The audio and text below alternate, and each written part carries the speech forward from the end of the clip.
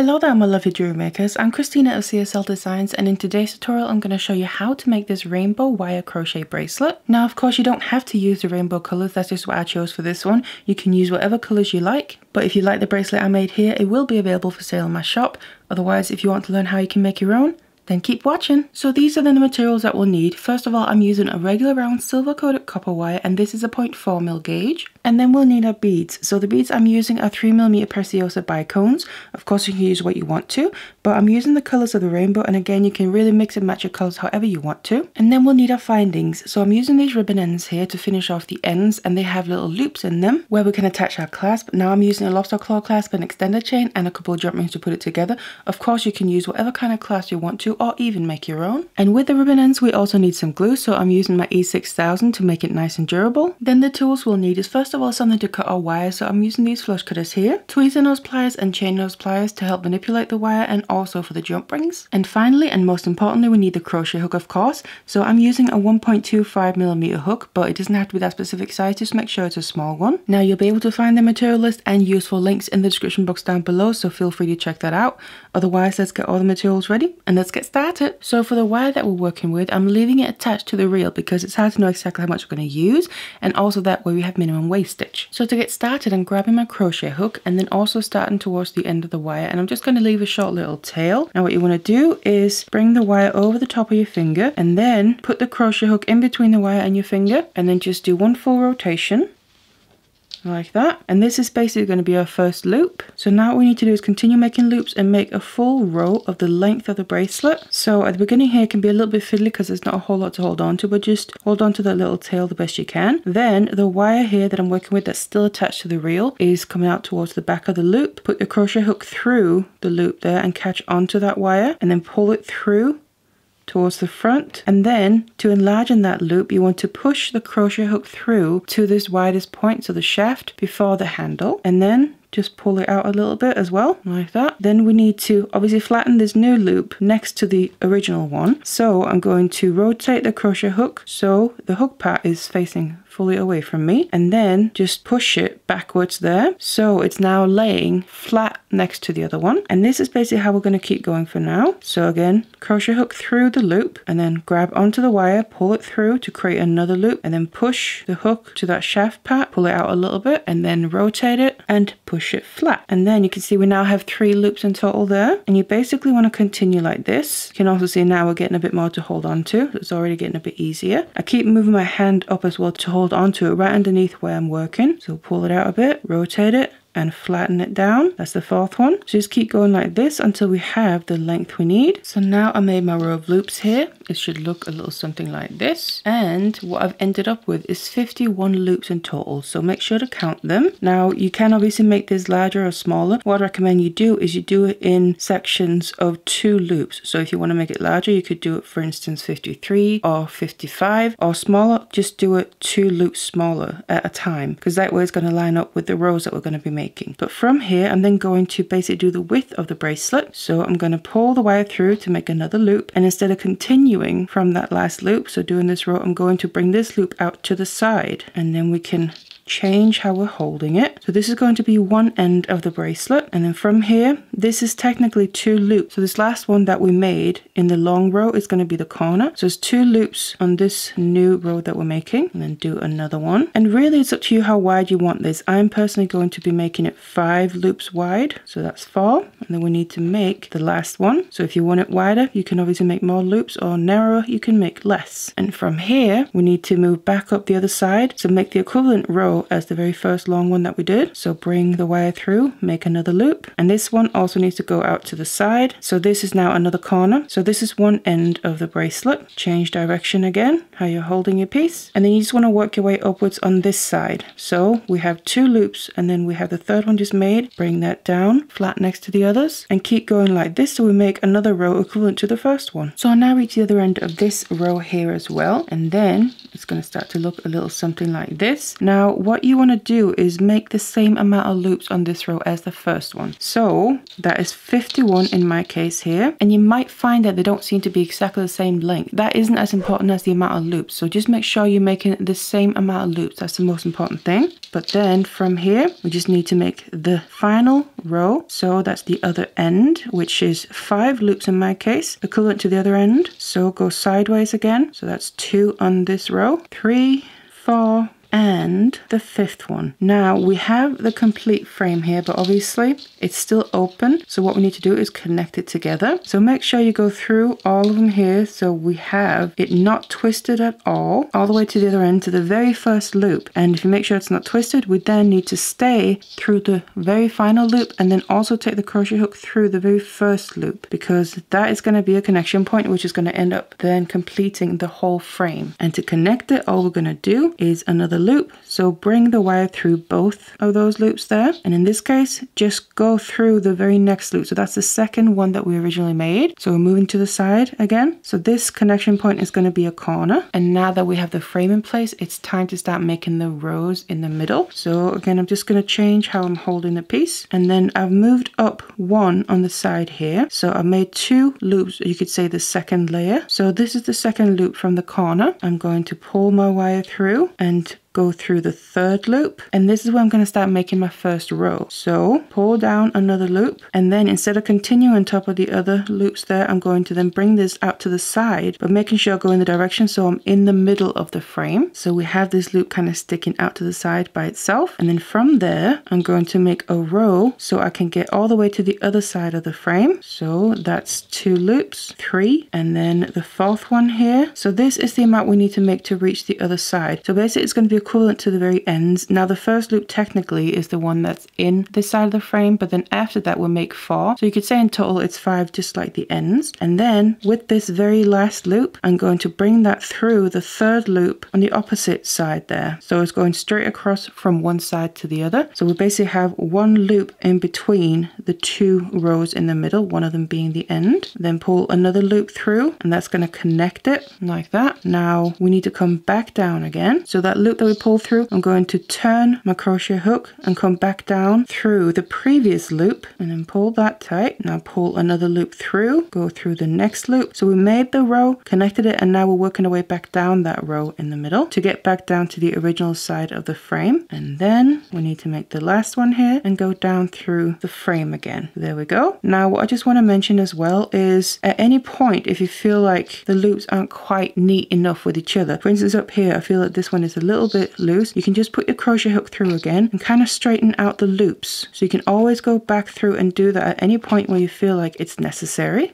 like that. But then back to the new loop here. So I'm going through the frame again. Now I actually have 3 loops on top of each other. Pull the wire through to create a new one, and this time I'm going to be going to the very next loop in the frame. Go through that, pull the wire tight so the loops aren't too loose, the new ones that we'll make. And this is where we need to get to the next point in the frame to create the next row in the middle. So every time I'm going to be skipping 1 loop and then going through the next one is where I'm then going to bring the new loop inwards to make the next row. So you can see that single loop is just kind of hanging out inside of the frame. That's how we're going to make the next row, just like we did the first one. So that is 1 loop and 2 loops, the 3rd one, and then the 4th and final one. Obviously technically it's 5 if you include the loop from the frame itself, but then the last loop we need to go through the frame on the other side. So from the previous row that we made, we need to skip 1 loop and then go through the one after it, and then just pull the wire tight, make a new loop to connect, rotate your piece so we can go back downwards on the same row, 1 loop at a time, and work our way back down to the other side of the frame, just like this. Get into the loop in the frame, go through that, then work your way to the side again, so we can get to the next point of making the next row. But you can start to see the pattern here. So we're basically making a row and then skipping a loop, making a row, skipping a loop. So there's going to be a bit of space between all of the rows. So just keep doing this until we make our way all the way down to the other end. So now I made my very last row in the middle. You can see I don't have any more loops left to make any more. So what I'm just going to do now is bring out another loop and continue going over the loops in the frame here. So just go to the very next one, bring out another loop, go to the very next one, which is the corner one in this case. And then basically what we need to do now is just follow this frame all the way around to help reinforce it more. So just go from one loop to the next, and it's the same when we get to the other side here where we connected the rows in the middle. Just go through the loops in the same way. So now I made it all the way to the other end here, and I've ended up where we started out making the rows going across the middle. So technically now we've made the same amount of layers, you could say, around the frame, whereas if we go over this bottom part one more time, this will have an extra layer than the rest of it. So you can stop here, which is what I'm going to do. You can also go around and do another layer if you prefer, if you feel like it needs it, but I do recommend going all the way around again to the opposite side and ending back up here so that it's even layers all the way around. But now we're done with the crochet. So what I've done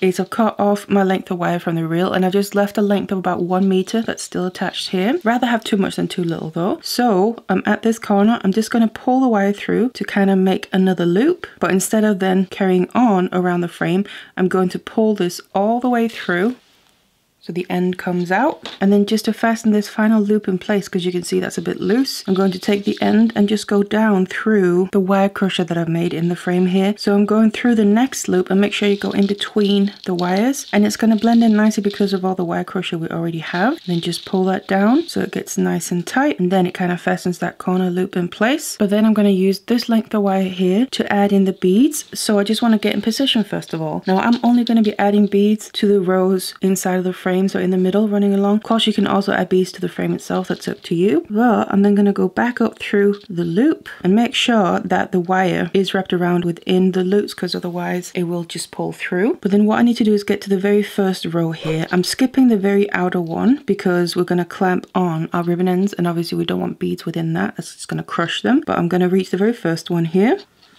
So again, bring the wire down through, make sure to pull it tight, and then I just want to make sure my wire comes towards the front here. So I'm going up through the loop that's in the frame at the very end of the inner row. So it's technically at the very beginning of this row here, but I'm only going to be adding beads on the inner part of the row, so not on the actual outer part of the frame. And like I have mentioned, I'm going to be doing it in the rainbow colors, so I just need to get my beads ready. So I'm going to start with my red ones and just take in one at a time. My wire is in position, so I need to add my bead onto the wire and let that drop all the way down. And then to fasten it, I'm going to take the tip of the wire and go through the middle loop there, because when I then pull this tight, that's going to make the bead sit on top of the very first loop of the inner 3 ones there. So not including the frame one, but make sure then it sits sideways like that, so the side of the bead is facing outward, and then just pull that tight. Now to be able to add a bead to the very next loop, I'm going to come up through the loop that we just added the bead on top of. So come up through there, but making sure when I pull it tight that I push down on the bead gently and then pull the wire tight so this bead doesn't get loose. Now we're in position for the next bead, so add that to the wire, let it drop all the way down. Same principle, then go through the next loop, which is the last one of the 3 in the middle here on this row. Pull that down tight so this bead ends up sitting again sideways on top of that middle loop. So the beads are going to end up sitting right next to each other,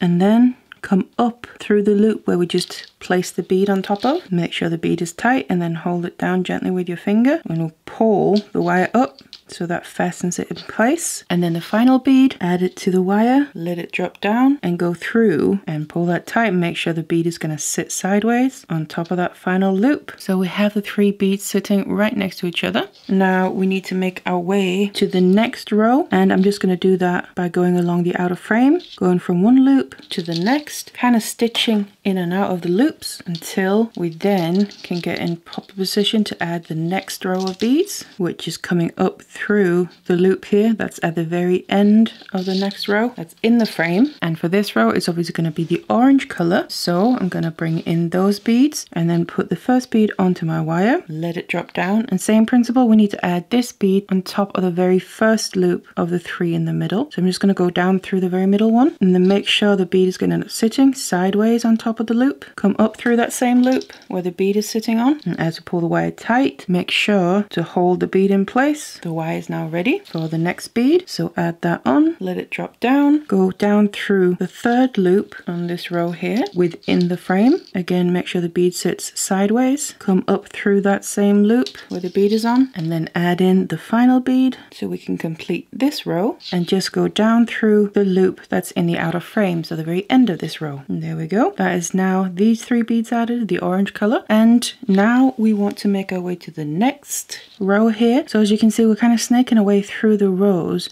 adding in the beads, and we're just going to keep going like this. So make your way to the next row, the outer loop then the frame, and add whatever beads that you want to add, and keep doing that all the way until we reach the other end. So now I added in all the beads here and I've reached the other end. What we've got to do now is get rid of the excess lengths of the weaving wire. So you just want to turn it to the back where the wire is coming out, and then just find a place where you can wrap this around a couple of times. So I just want to wrap it around a single wire within the wire crochet that we already made. So put it through and pull it tight all the way, and then just go through that same place again. So basically coiling this wire around a wire that's already in the piece just a couple of times. Just going to do one more, pull that tight, and then I'm just bringing it around as if I'm doing another wrap, but instead of actually doing the wrap, I'm going to cut off the excess like that, and then you'll be able to feel a little end of the wire. Now to tuck that away, I'm just going to grab my tweezer nose pliers and just roll it in the direction that the wrap is going so it gets tucked into the wire crochet. And that's how to get rid of the wires. Of course, you just want to do the same with the one on the other end as well. And then to finish off the ends here, I'm going to be using my ribbon end and put over the end and clamp it down. But to be able to do that and have it be durable, I'm going to also use my E6000 glue. So I'm just going to open that up and take a little bit out on a toothpick, and then I want to add that inside of the ribbon end. Just cover the inside walls. You don't have to fill it up completely. And then what I have left on my toothpick, I like to just put on the actual end of the bracelet as well, and just make sure it goes right in between all the wires there in the nooks and crannies, both on the front and back, because then we'll put the 2 pieces together and the glue dries, they're going to really adhere nicely. Then I'm putting the ribbon end right on the end of the piece, and then using my chain nose pliers, I'm clamping this down. So I like to hold it in my hand and put a finger on either side to hold it in place, and I like to just do it gradually, so go from side to side to make sure it stays in place. And when I'm almost all the way down, I just like to remove my fingers, make sure it's still in the middle, double check it if you're happy with where it sits, and you can always move it if it's slid a little bit. Otherwise, clamp it all the way down nice and tight. And also I like to go in from the sides and just close them up nicely as well. And then obviously you need to leave the glue to dry. Of course, repeat the same on the other end as well, and you have these little loops where you can attach your findings. And then once you've added your clasp, it's time to shape the bracelet. Now it is a soft bracelet, so it will naturally shape it around your wrist, but I do like to just encourage it a little bit to make it sit nicely. So as you can see, if I'm just using the clasp, it'll look a little bit funky. So I'm just going to gently shape it how it would nicely sit around the wrist until it looks a little something like that, and then you have your finished bracelet ready to wear. So you have this really cute and elegant rainbow that you can wear around your wrist, made just using wire crochet. So if you want to check out other wire crochet designs, I have a playlist on my channel. I'm going to leave a link to that in the description box down below. Otherwise, I really hope you enjoyed this one. Thank you so much for watching it, and I'll see you in the next one.